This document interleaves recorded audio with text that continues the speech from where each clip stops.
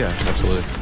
Could have went either way. We had good at-bats early, and sometimes you got to take advantage of that early on, especially against a pitcher like that. And obviously, I wish we could have capitalized on it, but it is what it is.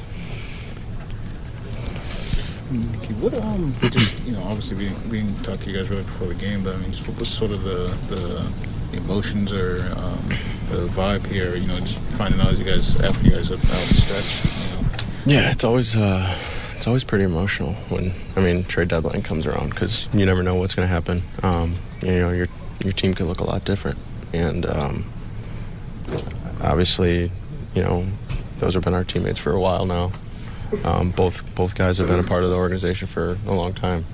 So, they're our good friends. Not only, people just kind of think, I feel like the general public just thinks that, we just play baseball and that's it. But, there's more to it.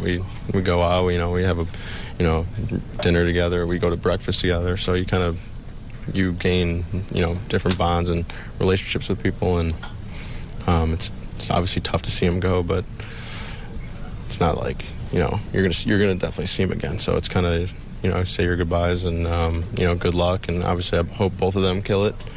And then you got a job to do. We got a job to do, and you just got to go out there and kind of flush it and play your game.